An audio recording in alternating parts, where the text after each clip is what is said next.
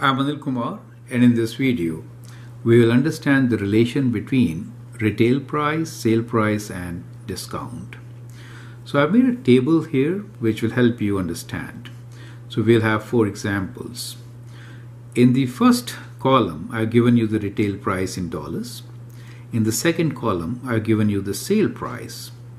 So you'll find that the sale price is lesser than the retail price, mainly because there is some discount on it. So we'll figure out what is the discount.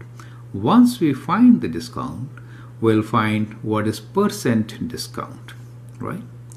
So let's understand these terms. Retail price is the normal price at which an item will be sold.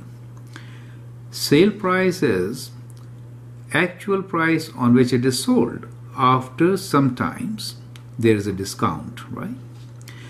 To figure out the discount, we do difference of retail and the sale price. So if I call this as my column 1, sale price as column 2, in that case discount will be column 1 value minus column 2 value. Is it okay? Difference of retail price. So let me write down discount here is what? Discount is retail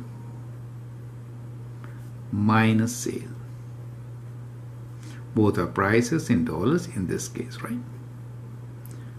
Okay, that is what the discount is. Now what is percent discount? We'll write here as percent discount. Always percent discount will be based on retail price. So it is based on retail. And percent discount, that means out of 100, right? This 80 out of 100 will give you 80%. Do you understand? However, 30 out of 60. Now percent discount. Percent discount is out of 100 how much discount, right? So we'll look into this figure.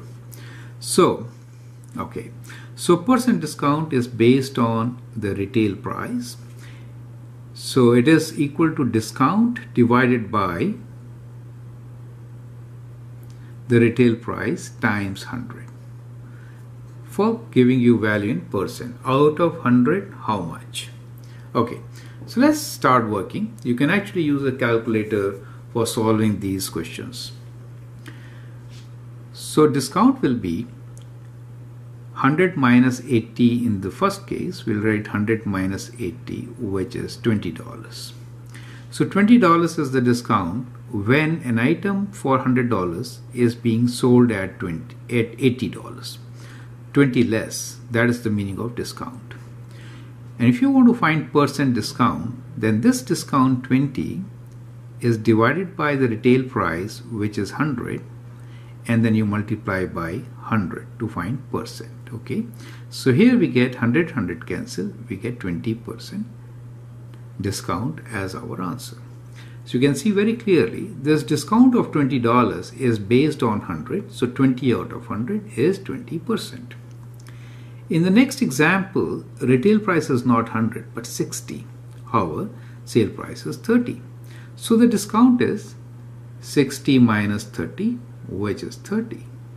Now this 30 is discount over 60. So it will be 30 over 60 times 100. So you could simplify this. That goes 2 times. So that goes 50.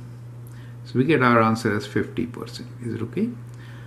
So you can see that $30 is 50% of or half of 60. So always discount is based on retail. That is kind of important to understand.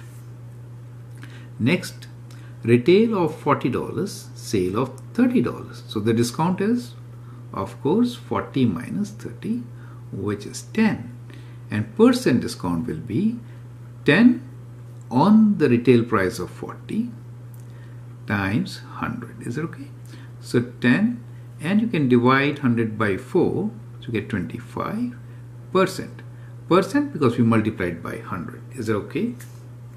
Right. So the last one is discount of 425 minus 325. That gives us $100. But this $100 is on retail price of $425.